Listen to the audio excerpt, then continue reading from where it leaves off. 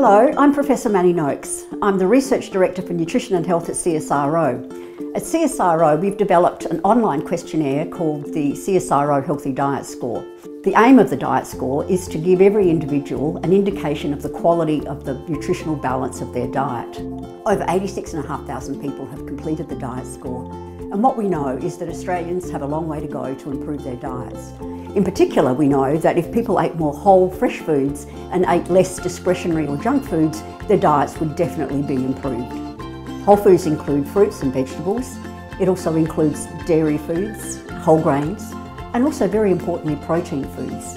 Eggs are an important source of protein, and the Australian Dietary Guidelines indicate that it's okay to eat eggs every day. Eggs are a naturally nutrient-rich food containing the highest quality protein of all food sources. They also contain 11 different essential vitamins and minerals, as well as healthy omega-3 fats and antioxidants, which are great for eye health. What the study showed was that egg consumption was directly related to the quality of the diet.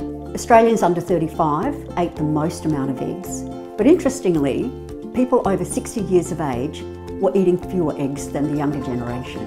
These generational differences are interesting, and they could be due to the fact that older people may be restricting eggs based on outdated advice. New research shows that eggs are a wonderful source of portion-controlled protein, which can have important health benefits. Eggs are a wonderfully nutritious protein food that can help you to improve your diet quality.